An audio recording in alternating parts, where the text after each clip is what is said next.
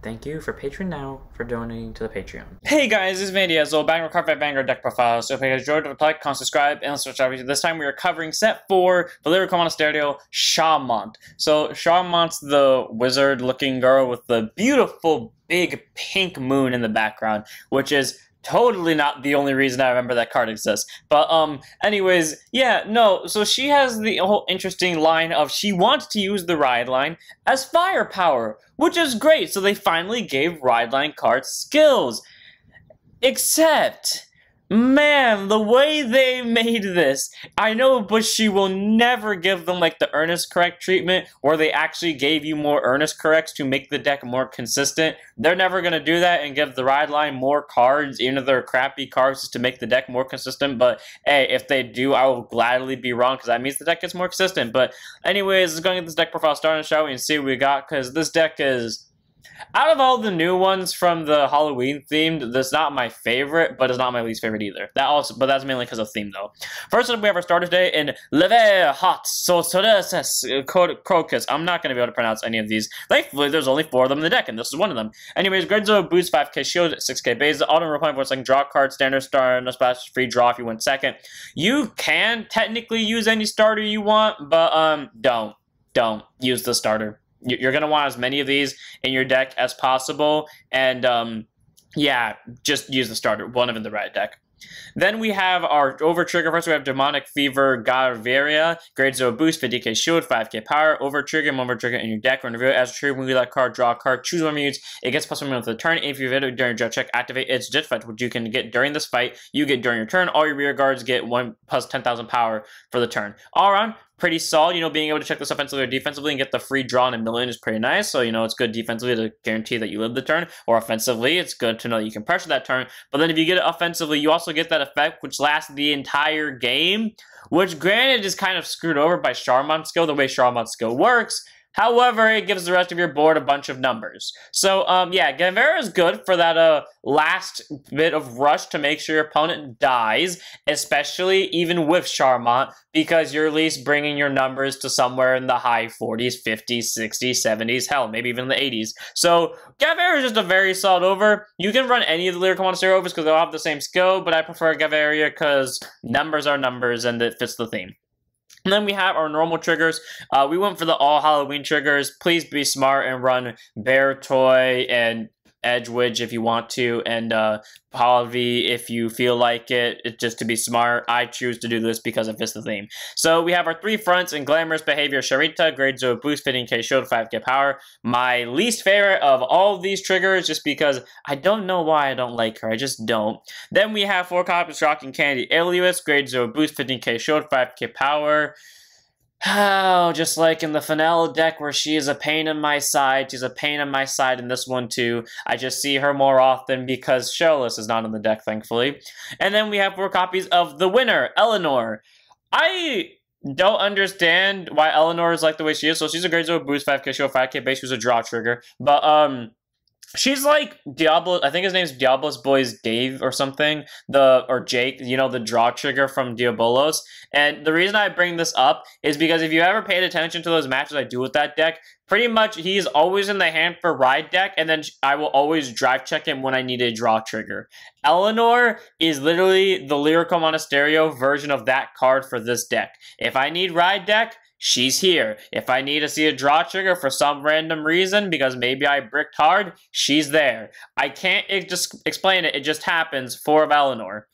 Then we have 4 copies of our heal, Love of Cats Lizanne, the only trigger I actually love among these. Grade 0 boost, 15k shield, 5k power, and we can all understand why. You can run any heal you want to, but I prefer the non-effect heals because I like the consistent 15k shield over the fluctuating 10 to 25k. It has nothing to do with the moon, but I will admit that the reason why it's this specific heal over the other vanilla ones is because of the moon and the theme itself. But yeah, 4 of Lizanne, very solid heal, take that as you will. And then we have our grade 1s. First up, we run 4 copies of Liven Up Light Claw-Tiled. Grade 1 boost, 5k shield, 8k base. Auto rear guard at the end of that she boosted. If you have a Vanguard of Lyrical Hot Soul in this card name, put the unit to soul charge 2. Cool. That's 3 free soul that you acquire in one go. I don't think that skill is useful, at least not in this deck, because I have seen games where this deck will consistently hit 11 soul without me having to use this. I mean, it's nice that you know the attack that it boosts doesn't have to hit. It doesn't even have to go to Vanguard. It can go to Rear Guard. As long as it boosts something and you have the Leviathan Sorceress named Vanguard, you just get 3 free soul off it if you want to. But, I mean, the deck definitely doesn't need it. I mainly just run it just in case, and, you know, she's cute, she fits the theme, and she's a nice card I can call in the early game and not have to really suffer from it since I don't really need her in the late game. So, for Claw Tittle, just very solid, grade 1, there's not much more I can say about it. And then we have 4 copies of Vivid Night Festival Aurelius. Grade 1 boost, 5k shield, 8k base. Auto when she's placed on the rear guard circle. By counterblasting 1, you get to search it after 1 grade 2 less card of Level Hot Sorceress and this card name reveal, put it to hand, shuffle your deck. And this card is the sole reason why they will never give us archetypal PGs anymore in D, because this would just be on place, CB1, search the deck for the archetypal PG. But, cool, free, grade 2 or less, and they're typically going to be the right deck cards for now, but that's nice. And then act rear guard circle. If you have a grade 3 grade Vanguard with the very hot Sorceress and its card name, rest this unit, choose a card from your drop zone, put it to soul, and then choose one Vanguard, it gives us 5k power for that turn. Cool. Get you more soul to cut down on the grade 3's main soul blast cost, literally in half off that skill. It is not a hard once per turn. If you find a way to restand her, she can do it again. And she gives the Vanguard 5k, and she searches for the ride deck, which gives you more targets for the Vanguard skill. Like, all around on her own, she's an amazing grade 1, is a 4 for that alone, but thanks to a certain grade 3 we got the same day she was released that has really good synergy with her, she's inherently a 4 for that of 2, because thanks to those 2 cards, we hit the ride deck fodder we need for the Vanguard skill, we get the Vanguard a total of 10k, and we literally get the Vanguard soul cost all in that one go. 4 of Aurelius. Amazing grade 1, and you are crazy not to try to at least run her at 4. And then we have 4 copies of our PG, and that is Sturdy Sweet Zamil. Grade 1 boost, 5k, or not, so 5k shows 0, 6k base, can change Sentinel. You may have 4 suns in deck, let's put on a guard circle. Choose one of your units, it cannot be hit till in battle. And if your hand is 2 or more cards in it, choose a card from your hand, discard it. Standard PG, nothing just about needs. If there's only one card you can place on guard circle, you don't have to. Almost great. Because I mean, you can be as aggressive as you want in the early game, and then when your opponent counterattacks you, you can all this PG, and then not have to discard anything, which is great. And you know, it benefits us to have the beautiful moon in the background for the theme. You can really run any PG, but if you don't run this one, you are dead to me, especially because it fits the theme. But yeah, cool. 4 of Zamil. Also, it has a Z in its name, which for those of you that don't know, like one of my favorite letters in the alphabet is Z. That and V. V, I don't know why V, well, I know why V is my favorite, but Z, I like, for some reason, like Z. So take that as you will. 4 of Zamil, just nice PG. And then we have last grade 1. Thankfully, I can finally say this. 1 of in the ride deck, 3 of in the main deck of the amazing grade 1, Levedea Hot Sorceress Haria. I really love looking at her. I don't know why. Like, I feel like the glittering shine from like this corner of the card carries over to it all, and then it just like looks so beautiful with like a shimmering icon. Anyways, grade 1 boost, 5k shield, 8k base. Auto she's wrote upon by a grade 2 with Levedea Hot Sorceress and its card name. You may call this card to rear guard circle. Doesn't matter if it's back row, center, or just anywhere on the rear guard. And then if you called, you get to soul charge 1 at the end of your turn. You put her back to soul, which is great, meaning your opponent is going to have a hard time getting rid of her unless you know your opponent is playing something that can kill during the battle phase, such as Sienna. But you know, being able to cycle back to soul is great because that means your opponent can't kill it. I mean, you can use it later for your grade 3 skill, who I'm not going to try to pronounce the name of because it involves this. But also, it can also replace itself with a soul charge to get more targets into soul. And then auto rear guard at the end of the battle that she attacked or boosted. If your Vanguard has 23k or greater power and is Levedea Hot Sorceress, put 2 grade 2 less rear guards with Levedea Hot Sorceress and their different card names into your soul, draw a card. So it can count herself. It doesn't have to count herself, but it gets you 2 free cards, making it again harder for your opponent to kill them. And you get a draw, which is all around pretty solid, and it can attack or boost into anything Vanguard or Rear Guard regardless of the grade the opponent's at. All around, Hadi is a very solid grade 1. She gets a soul on both accounts. She gets us Rear Guard to attack with. She gets us resources. Wasn't like about an easy 4 of in this deck. And then we have our grade 2s, 4 copies of a Magician's Work Kobe for the first time. I just noticed this little moon in the background, and that is beautiful. Anyways, grade 10 of 5k shield, 10k base. This card that hard carries the deck on the turn that she comes out.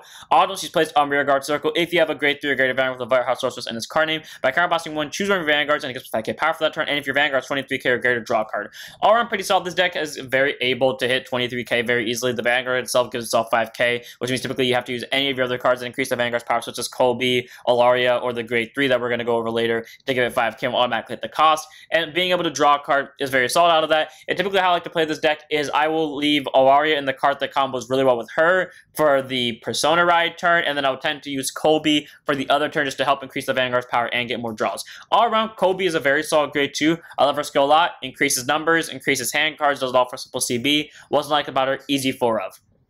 Then we have 4 copies of our last grade 2, actually. 3 in the main deck, 1 in the ride deck of Lyrical, Solstice, Kamiya. I'm now realizing I'm going through this deck profile extremely fast, because past this one, we only have 3 more cards left. Anyways, grade 2 and 5k shield, 10k base, contains Vanguard Circle. If your soul has 2 or more grade 1 or less cards with Lyrical sources in the different card names, this is why I do recommend you run this, considering there's only 2 Lyrical sources units in the game so far that are grade 1 or less, and they're both right there.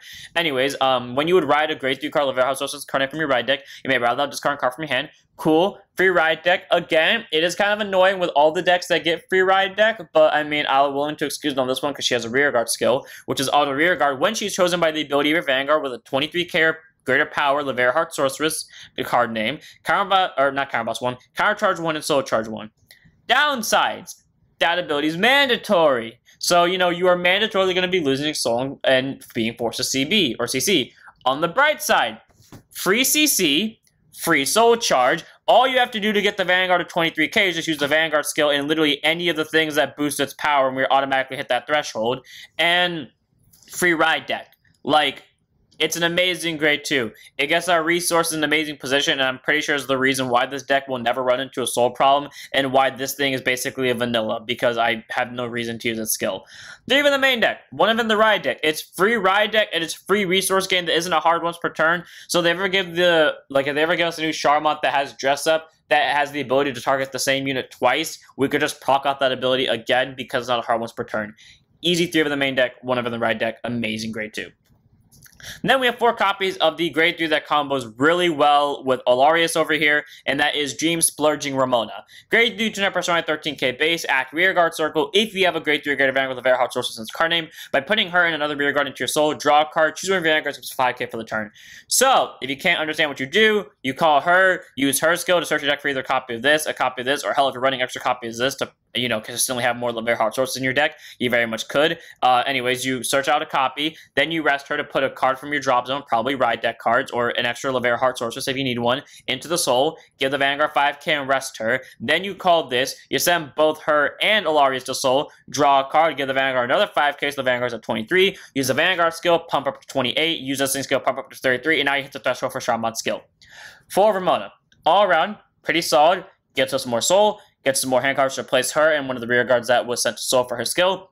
Gets the Vanguard numbers and combos really well with an already inherently good card. 4 up to this grade 3, it's just amazing, and there's not much more I can say about it.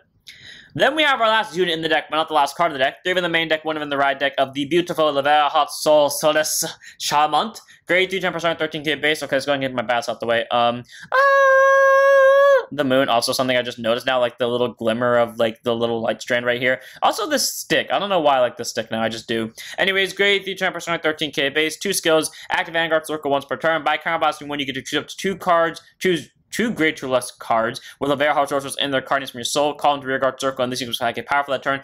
They don't have to be different names, but they most likely will. I suggest you always call the starter from this, and then if you have a copy of this in hand, call this one, and vice versa, obviously, because you're the second skill wants you to have 3 different cards for the name, and I specify that because also she gets 5 plus 5k if that wasn't clear, so 18k, and then her second skill is Auto Vanguard when she attacks while not boosted. This is why you call this to back center. Call this one to back center, call the other 2 to the different columns. I swear you will not regret this. Here's why.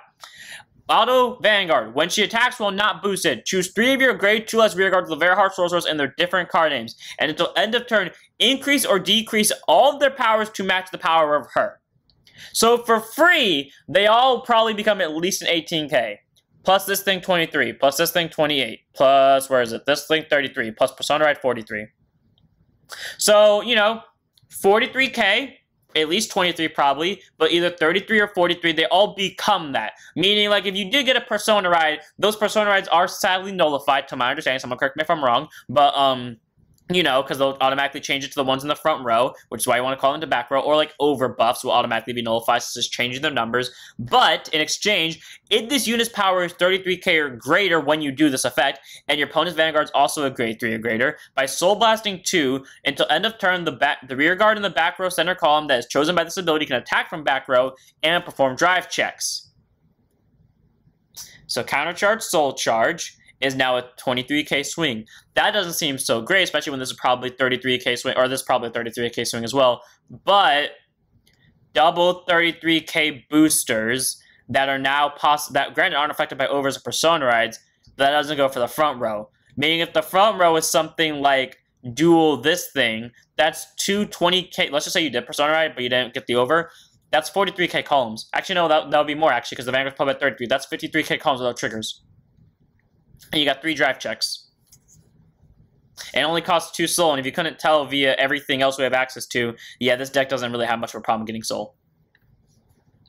Numbers, multi-attack, rear guards that can send themselves back, if I can find it, rear guards that can send themselves back to soul to get resources and make them untargetable and call themselves in the early game, rear guards that literally just cut our cost in half for free, rear guards that increase our numbers, rear guards that get us more soul, and then rear guards that does everything the deck needs it to do, and then AK Vanilla that does something if I really needed to. We could just not go over the last card, and honestly, this deck is good, but I'm going to go over the last card anyways. Gratias Gallade. Here's how I came to the conclusion of this card. I have literally space for 1 card, and I don't feel like cutting this thing down to 3 of and then making another thing a 2 of. So I just chose F it. Let's run the Persona order because I don't care. Grade 3, normal order, Regalious Piece. You may only have 1 Regalious Piece in your deck, and you can use it a total of 1 time in a fight. Play it if you have a Grade 3 Vanguard Persona Ride and you do not Persona Ride this turn. Activate Persona Ride, or you not ride in turn this general. Activate Persona Ride, draw a card, all your form gets percent power, and you regardless to Persona Ride this turn. So, you know, worst case scenario, you don't hit this. You get Persona Ride? Cool. So you still get the numbers out of it. Yeah, this can really be anything you want. You can honestly replace this with anything you want because, again, it literally is just... I've used the skill 1 time. And the entire time I played this deck, I've used that skill 1 time. So, I mean, take that as you will. But, yeah, no, we have Searcher, send stuff to Soul, cause itself, draw a card, make the opponent harder to kill your stuff. That also fits the deck's gimmick by having Lavera Hot Sources in the name.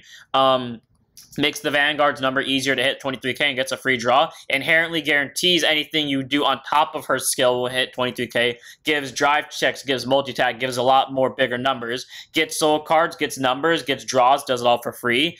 Gets resources back for free. Yeah, that's all I can really say about it. That's it for the deck. I hope you guys enjoyed.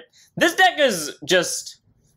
There's not much I can say about it. It's just, it does its job, and it does it well. Like, it barely takes up any resources to do its job, and the resources it does take up, it pretty much gets them back within the following 5 seconds. And it just, like, makes a board of a bunch of witches that swing for game. Like, the only thing that holds it back is this specific part of the ability, which makes it have to lower down to grade 3 or greater and be at 33k, but this isn't even the hard part. It's just the opponent being at 30, or being a grade 3 or greater. But, yeah, no, that's it for the deck. I hope you guys enjoyed. It's fun to play. You get to basically play like Pale Moon and screw around with your opponent. So, yeah, I hope you guys enjoyed. Don't forget to like, comment, subscribe, just to join the Discord, follow. I'll see you on this one. Don't forget to send up your Vanguards.